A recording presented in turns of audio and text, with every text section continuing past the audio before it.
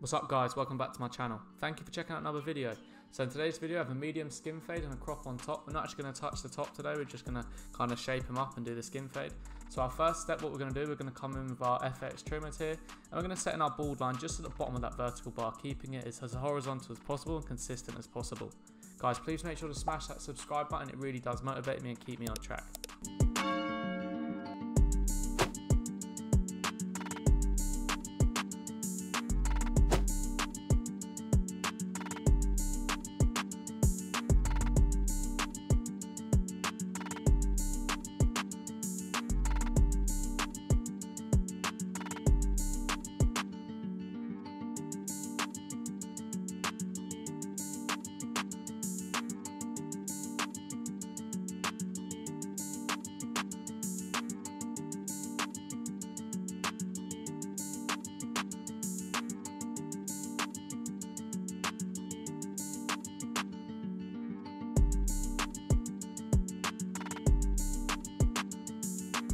Our next step here is to come with the full shaver, and this is a great tool to add another transition to your fade. This really gets the bottom of your hair right down to the skin. Just makes a nice white surface on the bottom, creates a nice gradient fade. So make sure not to press too hard and just work out about an inch just below the line.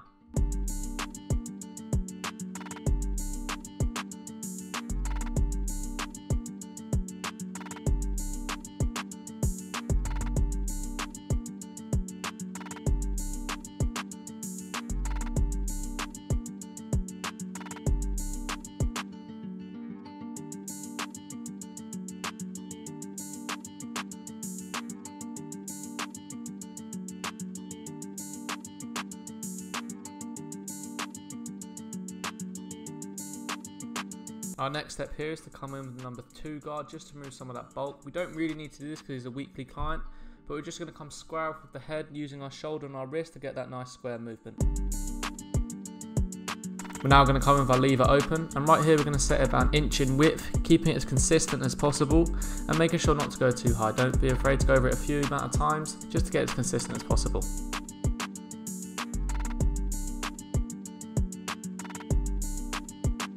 So our next step here is to come with our 1 guard open, and we're going to work that just underneath where we left off with the 2, again keeping it as consistent as possible, and right here we're kind of flicking it out to set in no harsher lines. This is also called guard skipping. The reason why it's called guard skipping is because you do the 1.5 and you miss out the 1 guard, so you do the 0.5, 1.5, and then you come in and close that lever for the 1 to blend it out, and then close your clip at the bottom to remove the bottom line.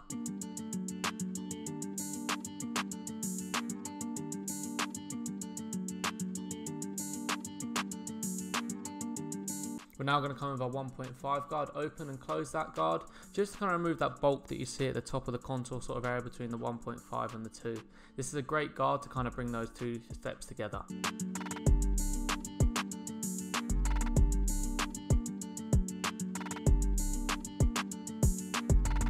So our next step right now is to come with a slightly different 1 guard open just to kind of really finesse that connection between the 1.5 and the 2. And I like to use this guard because it's slightly bigger. Right, so now coming in with the lever closed here, this is to remove that bottom line. As you can see, that line comes out very, very easily. My clippers are 0 gapped. If you guys do want to see a video on that, make sure to leave it in the comments below.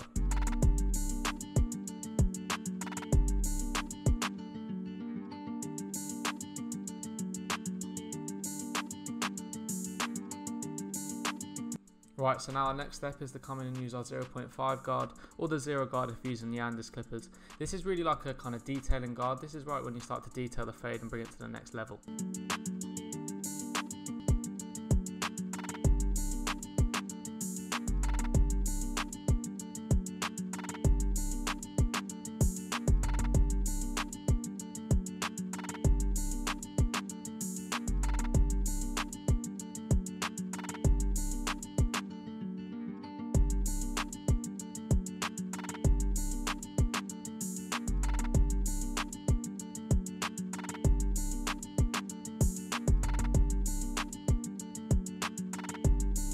Right, so we're now going to come in and do our shape up. I like to set in just the corner just so I know how to mark out my vertical bar. We're going to come in and tap lightly on the hair. Don't want to bring the hairline up too high. And then we're going to come in and bring our clippers horizontal. This is horizontal right now, so we're going to bring it vertically. We're going to come and do the vertical bar like you see right here. Don't push the hairline back in any way, and just tap it and just get that nice crispy sharp hairline that everyone's after.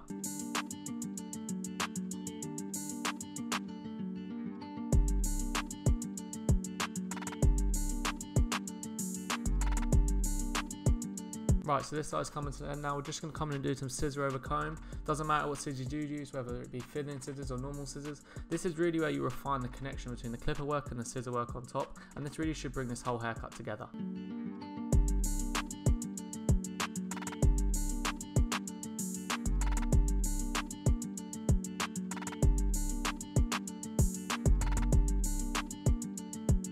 Right, so I'm now moving on to the other side. The steps are the exact same on this side.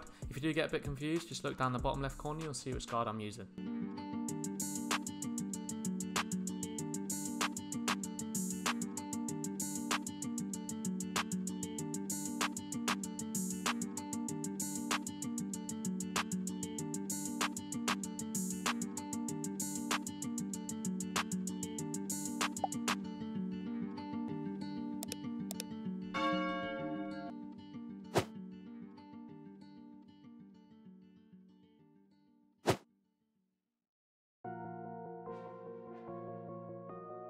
Damn it, Tito.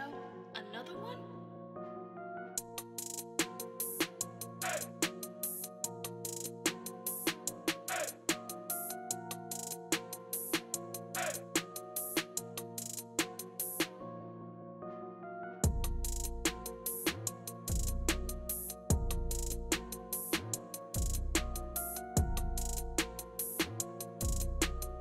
That fade is coming together so nicely.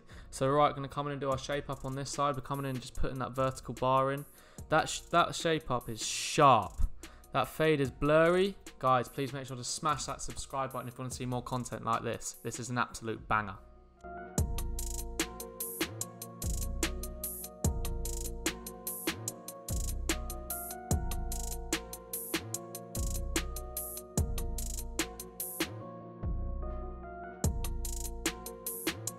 We're now coming in, moving straight into the back. The steps are the exact same here. We're just going to come with a one guard open, and then we're coming by lever open. Then we're going to close that one guard, and then we're going to close the lever and just use the 1.5 guard, and you should have it all blended.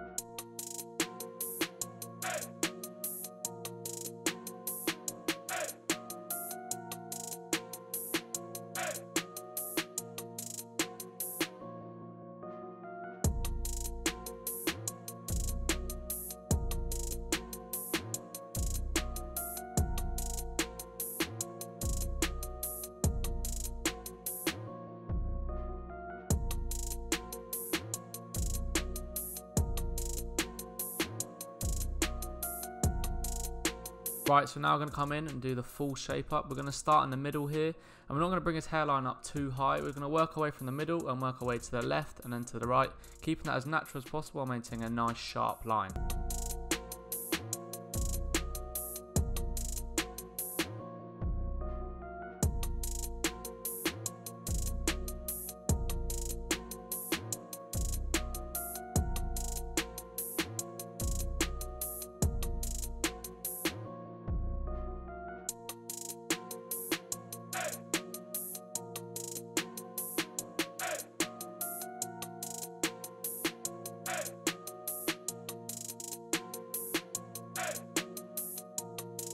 That fade is fire. Right, now we're going to come in and just refine that shape up. We just want to get a nice sharp 90-degree corner in there, getting that as crispy as possible.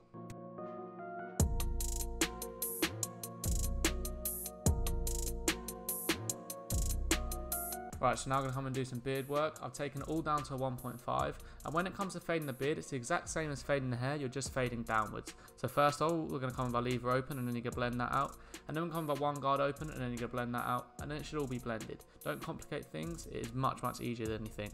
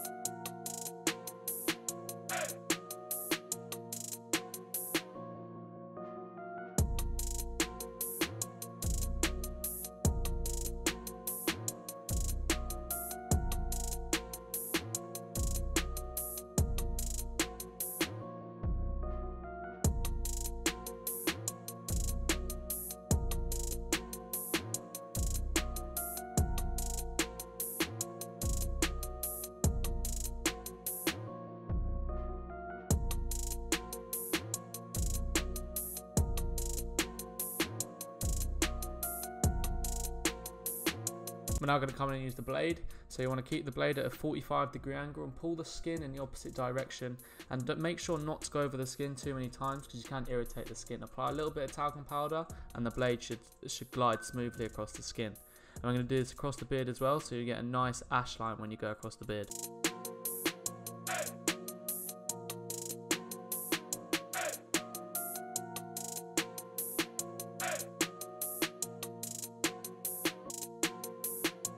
I'm now coming in after the haircut's done. We're coming back and detailing. I can't stress enough how important this step is. Take a look away from the blend, look into the mirror and see any imperfections that you see, and make sure to pinpoint those.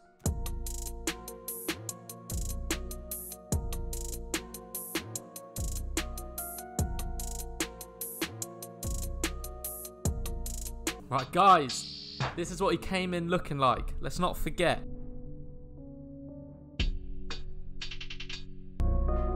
Damn son, where'd you find this? And this is what he came out looking like. If you guys have enjoyed today's video, please make sure to smash that subscribe button, smash that like button, comment down below what content you want to see next, and I'll see you soon. Peace.